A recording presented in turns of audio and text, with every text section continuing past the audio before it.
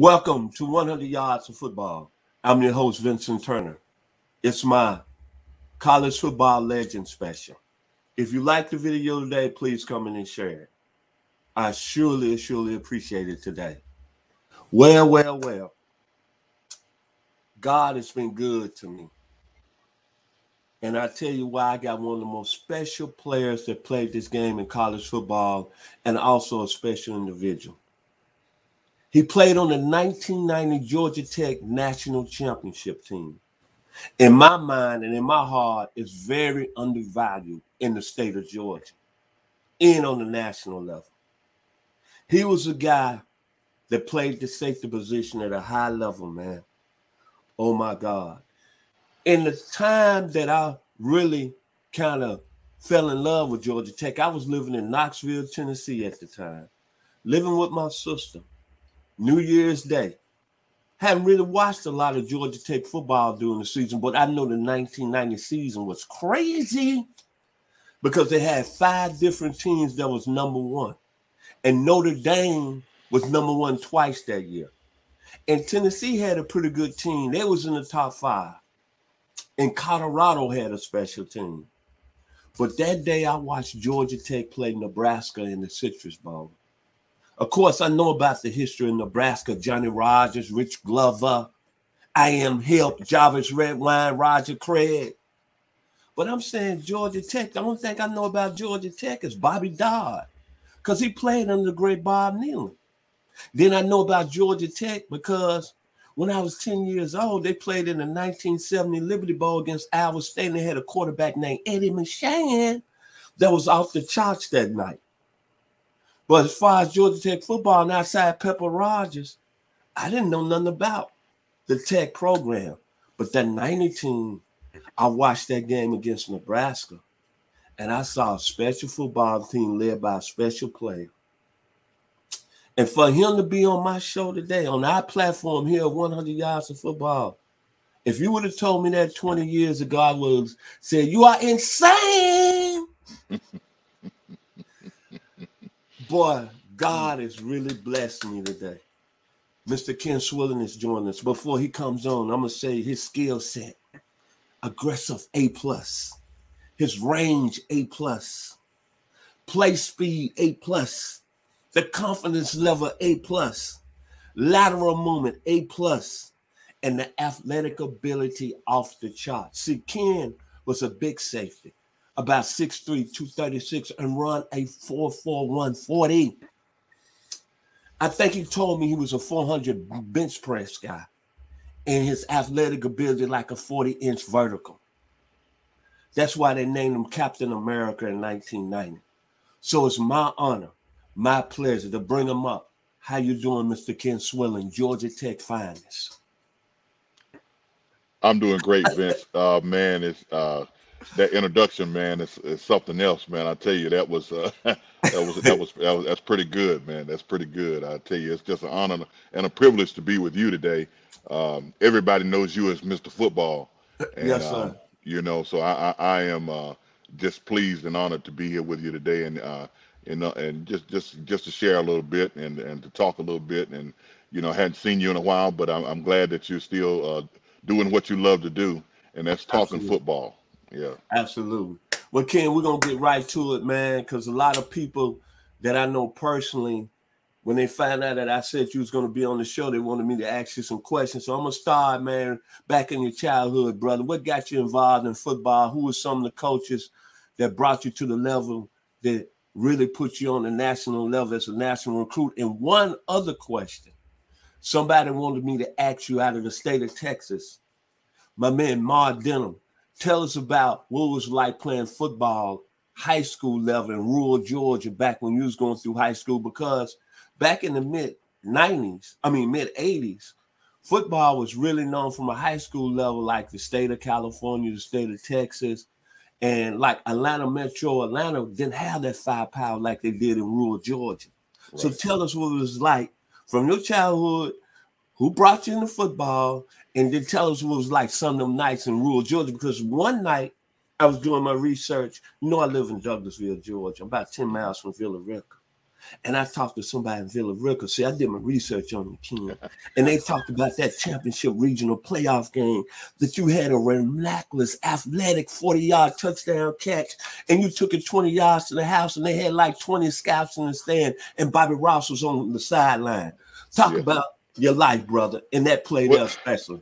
Well, that was a great play, but to start from the beginning, I probably started playing organized football when I was like 8 or 9 years old.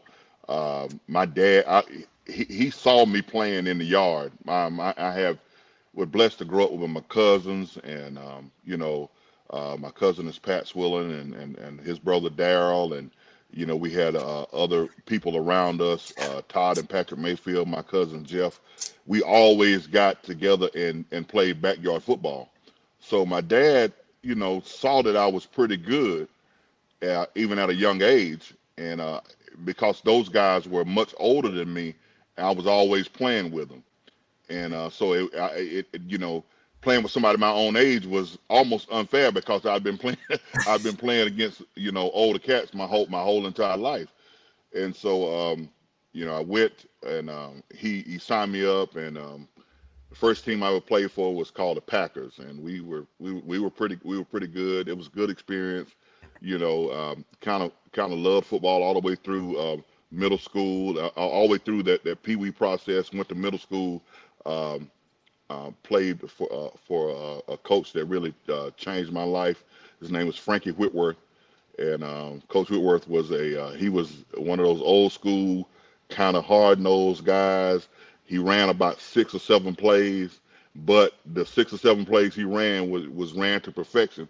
And it was just one of those things. We didn't throw a whole bunch, but we ran the ball, and it taught us toughness, and taught us to be pretty good.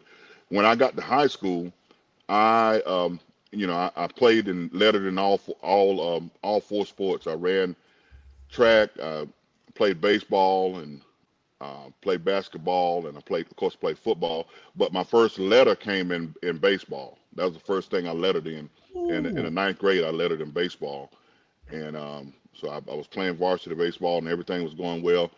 And I ended up that football season. I ended up getting hurt. I broke my sternum, and I took a hit. That I was playing varsity as a 9th grader. So 9th grade, you about 14 years old. And you playing against some guys that's 3 or 4 years older than me, which was normal for me to be doing. But it was probably when my body wasn't ready physically to do it, and I ended up breaking my sternum. I took a hit, broke my sternum, was out. And then at that point, I said, I'm not going to play football ever again in my life. In my life, I said, nah, I'm done with football.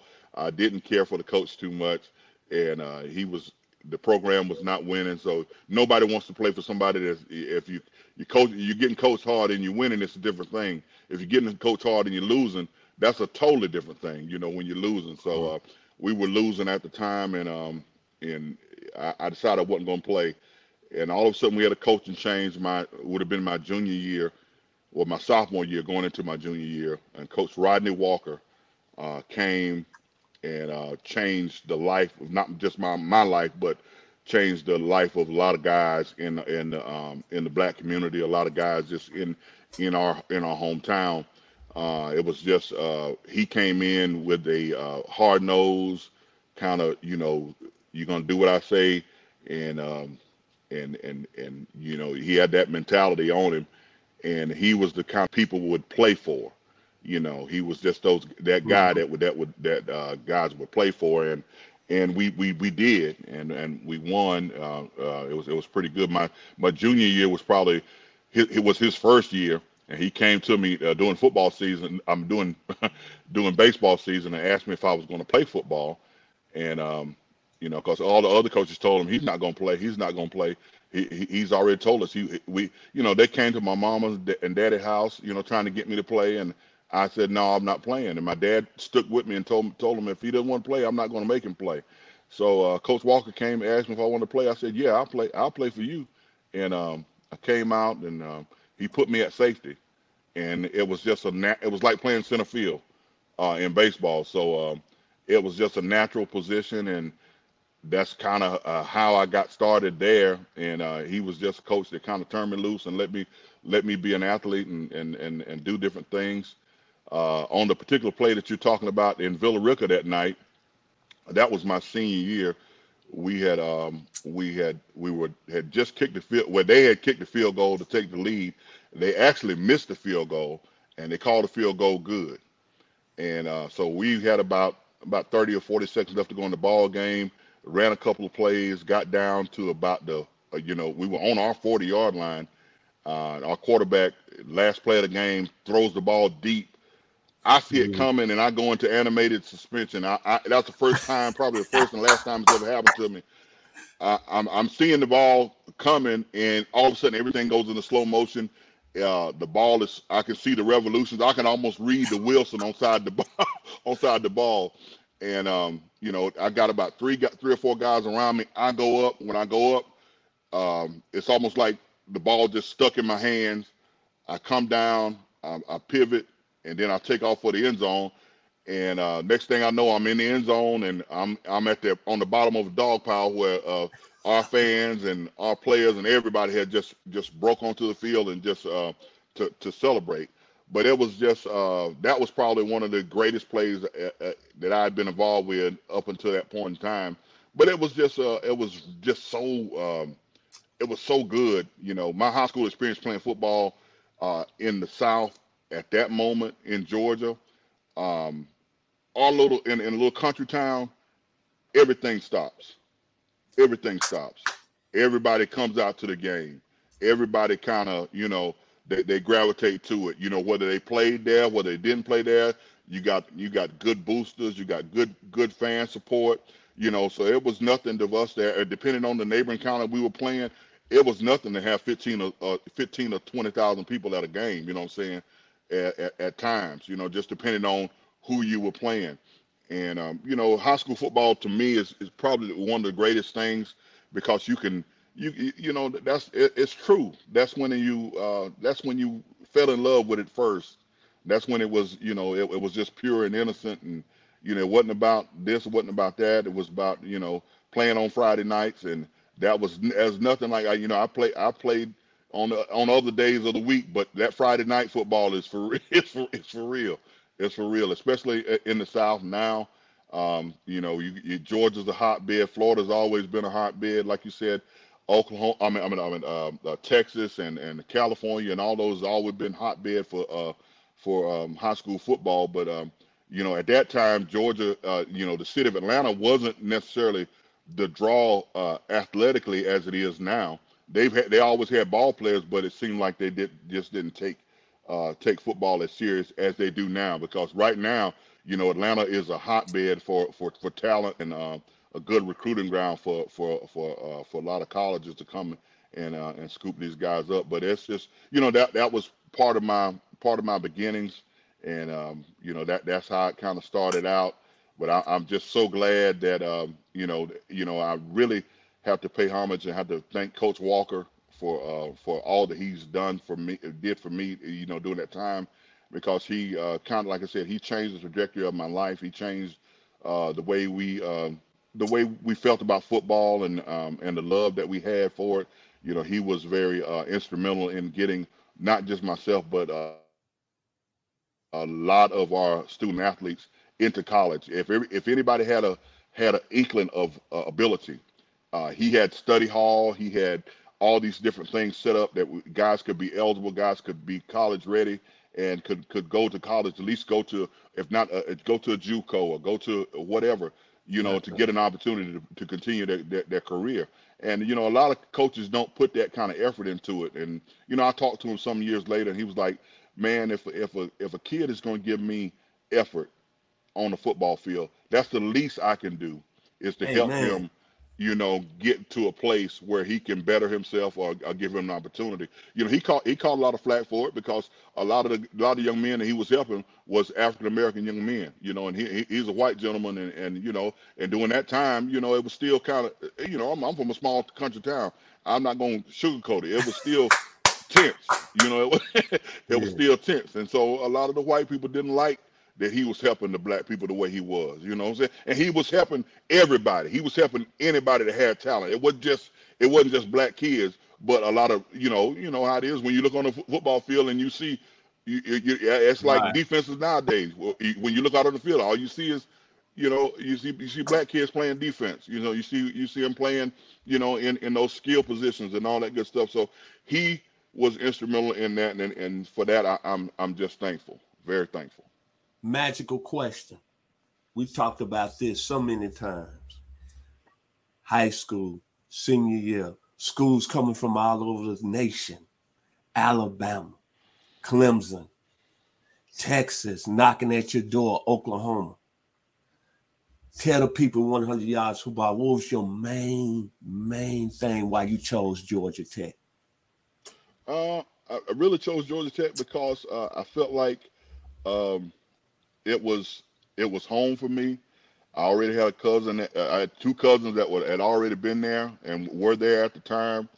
Had one that was there at the time, and little quiet as it kept. Toccoa, Georgia, at one time was a hotbed for student athletes from that area going to Georgia Tech, all the way back from Lance Skelton to Brad Smith and Anthony Harrison and my cousin Pat, and a litany of guys that just, and a lot of kids just went to Georgia Tech. So it was kind of like home for me. But what really sold me was Coach Ross's honesty and his ability to come into my home and to really sit there and really be honest about everything. Everybody else was trying to, you're going to do this, you're going to play, you're going to blah, blah, blah, this and that. Coach Ross didn't do that. He was like, if you earn the right to play, you'll play. You know what I'm saying? And that's what I loved about him. And I still, to this day, am thankful that he kind of left that path for us, being honest about it. And, it was just one of those things. Like you said, I was being recruited by Alabama, being recruited by Clemson at the time, and Danny Ford was at Clemson, and Coach Kerr was at Alabama. And man, people don't know I was really close to Coach Kerr. Was my last call before I called Georgia Tech and let them know I was coming. And I tell you, it was tough. It was tough because I really loved Bill Curry. Bill Curry is a man's man. He is one of those guys when he talks, you can just hear. It's almost like you're hearing from God when he talks. So and he has a way of drawing people in and making them listen to his voice. And he was just a great coach. And he had coached my cousin Pat, and it was crazy because when I was 14, he'd never seen me play, never seen anything happen. I was at a Georgia Tech game. He comes up to me, he says, "I tell you what, you got a scholarship waiting on you right now. if you come to Tech, you got a scholarship waiting on you." So I whether he was saying it in jest or not, I was 14. I took it for real. So I went home and started working harder, start doing different things a little bit better. Because Coach Curry said that I could come to Georgia Tech, and that made me get involved in my books a little more and all that good stuff. So it was just one of those. He's just one of those coaches that I hold in high regard. It's just unfortunate that while he was at Alabama, that people in Alabama didn't like him because at that time he wasn't connected to the Bear. At that time doing football, you had to be, if you don't coach at Alabama, you had to be connected to the Bear at some point in time in your coaching tenure. And he didn't have that connection, so the people in Alabama didn't necessarily take to him, and he only stayed there 2 years. But I'm just like I said, I'm glad I chose Georgia Tech. Georgia Tech it was just far enough away from home so that I didn't have to worry about my mom coming every other day. Yes, sir. Because Clemson was like 30 minutes away and Georgia Tech was an hour and a half to 2 hours away. So I chose Georgia Tech just so I could be just far enough away from home and miss it just a little bit. That was I tell you what, that was the toughest day of my life, probably leaving home and coming to Georgia Tech. That was probably one of the toughest times that I've had because I'd never really been anywhere. And coming from a little small town, you hear all the stories. Oh, the city's this, the city's that, and it's gonna swallow you up and blah blah blah. And when you get here, you realize that people are people, And it's the same problems you have in a small town are gonna be the same problems you're gonna have in the so-called big city. And heck, you know it for yourself, Vince. Atlanta can be extremely small. Yes, sir. As Absolutely. big as it is, it can still be extremely small. Okay. You get the Tech, your freshman year, y'all go 3-8. Come back your sophomore year, y'all lose 3 more games to open that season. 13 straight ACC losses. Yes, But y'all kind of end the season your sophomore year 7-4. yes. You come into the 1990 season. You made a bold prediction. See, I did my research on you, Ken. You said that we would go undefeated and have a shot at winning the national championship. You was the only one. Yeah, yeah. And all your teammates thought you was insane. Well, Vince. To be honest with you, going back to that freshman year, we were 3-8. Uh, we come back and then we start off 0-3. And I picked up the phone, had called my mom, and was like, "Hey, mom, I can't I can't stay here. I cannot stay here. I think I want to go to Alabama." And she said no. She said, "Why would you do that?" She said, "You you got to be a man of your word. You told Georgia Tech that you was gonna commit to them and you're gonna stay there. You're not going nowhere." And so that was kibosh in '86. I got that out of my mind. So she told me that day. She told me, she said, "You guys gonna turn it around. Y'all gonna start winning." And sure enough, we started winning. And But when we started winning, everything started kind of clicking together, and people began to believe the message that Coach Ross had. And like I said, that sophomore year we went 7-4, which was, which at during that time, and we beat Georgia at the end of the year. So that was like going to a bowl game for us. In today's time, at 7-4, get you to a nice little bowl game, but you know, we didn't at that time. They didn't have as many bowls as they do now, and that wasn't a prerequisite that you have to win 6 or 7 games or however many games to go to a bowl. But that off season, going into 1990, a lot of us stayed on campus and stayed around for the summer. And I would dare say like maybe 80% of the team stayed on campus that summer and was doing workouts, and guys was working out like I'd never seen before. And doing those workouts, we started talking, looking at the schedule. We knew what the schedule was going to be.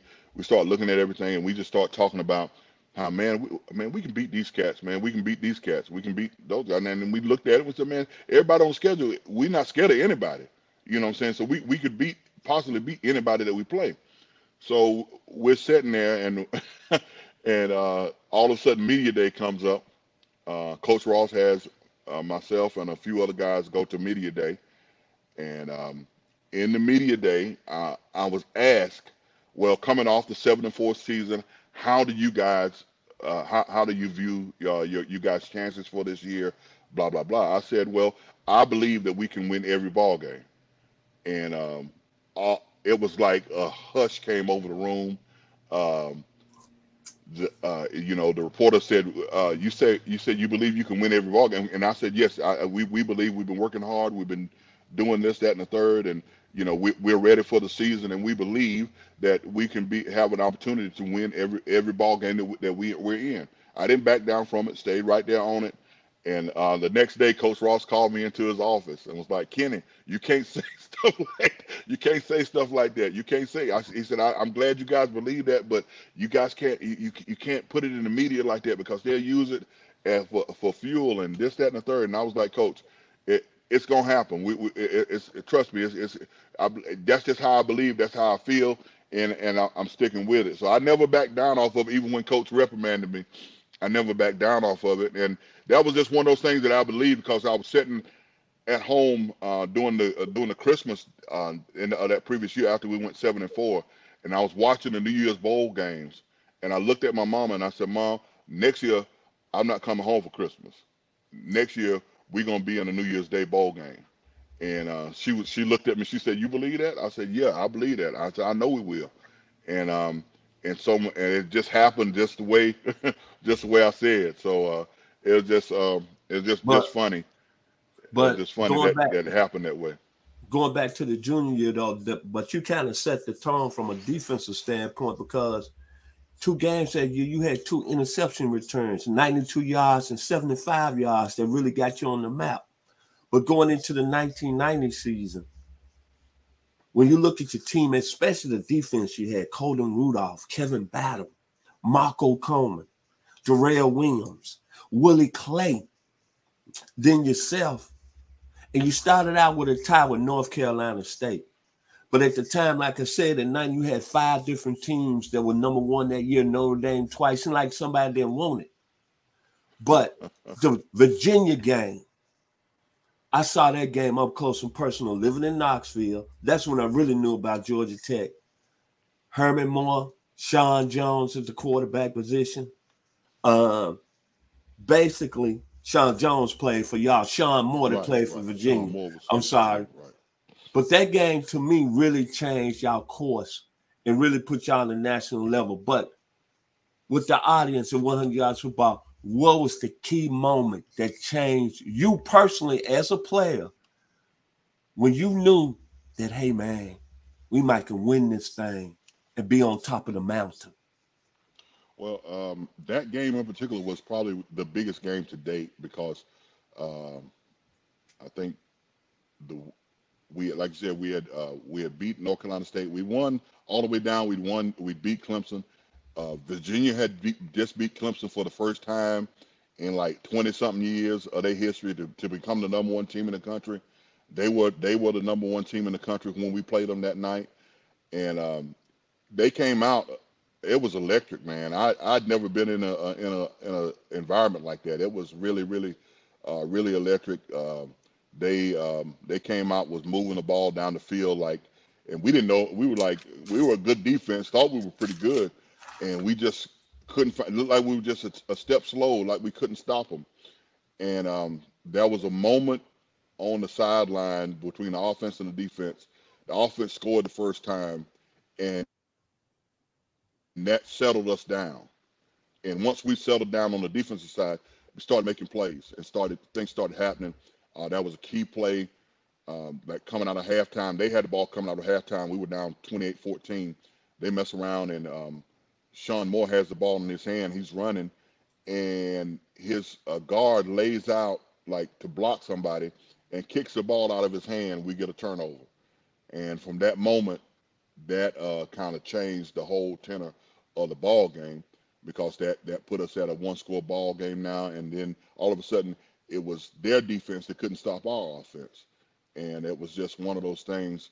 Um, that was probably at that moment. Once I saw that part once our offense really started gelling, and once we started playing well on defense, I thought we might have an opportunity to have a chance. But early on in that ball game, if you watch it, it was, oh man, it was crucial. It was it was one of those things where we thought, I was like, doggone, are they going to score 40 points on us? We can't give up 40 points on them, And then like I said, our offense started scoring and they started moving, and Coach Friesen and those offensive geniuses that we have over there, Sean, started making plays, and and all Emmett Merchant and Bobby Rodriguez and everybody on that offensive side started making plays, and the next thing you know, we're ahead, and going into the last final seconds of the ball game, everybody knows Scott Citizens kicks the ball and for the 38-yard field goal, and we go on to win and become number 1.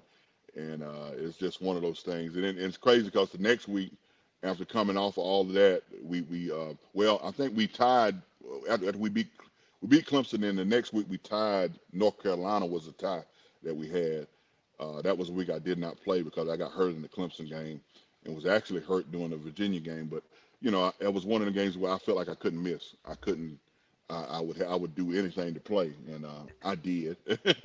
And my body's paying for it now because we took measures to kind of be able to play. But it's one of those games I'll never forget. One of those things I'll never always realize that it was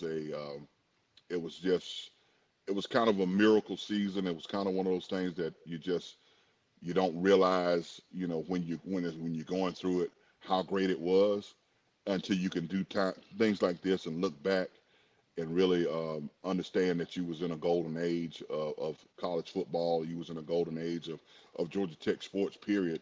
Because at that time, the basketball team had went to the Final Four. The baseball team had went to the NCAA.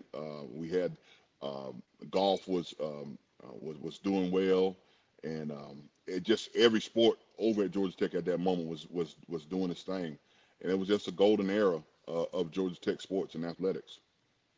Final question, man. I could keep you on for hours talking about your career, Georgia Tech. But the final question, what can you tell the people out there and take from that 1990 season, how special it was to you to be on that team that won the national championship? I mean, it was very, very special, Vince. I tell you, when you don't realize how, like I said before, you don't realize how things are until you kind of look back and you realize, you did something, you was part of something great, you was a part of something special, you was a part of, something that can't be erased. You know what I'm saying? They can do a lot of things, but they can't erase that. You know what I'm saying? And the brothers that I have that I gained from those moments, it only not only does it teach you how to play football, but it teaches you life lessons, because life is tough and things are going to be tough. Mm-hmm. Things are going to be hard at times, but you can always get up. You can always fight, and you might not always win, but it's something about teaching you those intestinal fortitude type things that will keep you going and keep you moving toward the goals that you set. And football has been an invaluable part of my life, and I still love it to this day.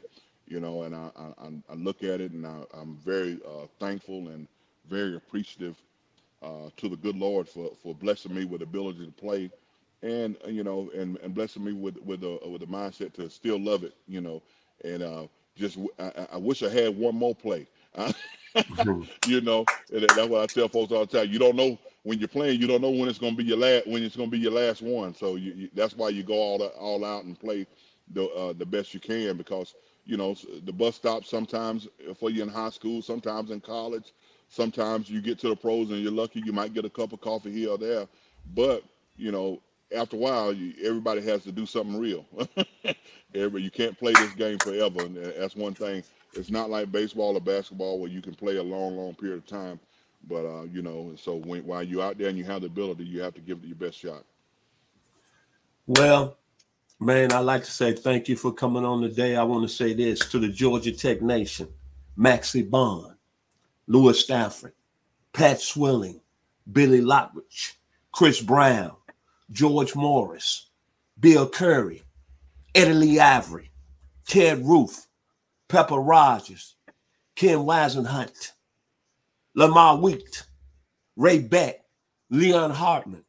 I know all y'all were great football players, all y'all great All-Americans, but for my money, my time, researching your program, it's been no better football player, and he took y'all to the last memorable national championship at Georgia Tech. And to your dog fans, I hate to get a shot in here. Y'all haven't won one since 1980. This man right here won one in 1990, the arch rival. So the Georgia Bulldogs, please finish the chapter. But to my man, Mr. Ken Swilling, one other thing. When I think about you, man, when you was at Georgia Tech, Captain America wearing that #1 number, I'm going to take you back in time. I had a band I liked out of Cincinnati, Ohio, Midnight Star. The two brothers who led the group, Reggie Calloway and Vincent Calloway. And they had a song, Night Rider. Ken Swilling was the Night Rider on that 1990 Georgia Tech team that made it special. So if you like the video today, please come in and share it. I'm Vincent Turner here at 100 Yards Football. Thank you to Mr. Ken Swilling and Georgia Tech. Y'all need to appreciate this, man. He's undervalued. To our producer today, Mr. Logan Landers, for making it happen. Thank you for watching 100 Yards Football, and y'all be blessed.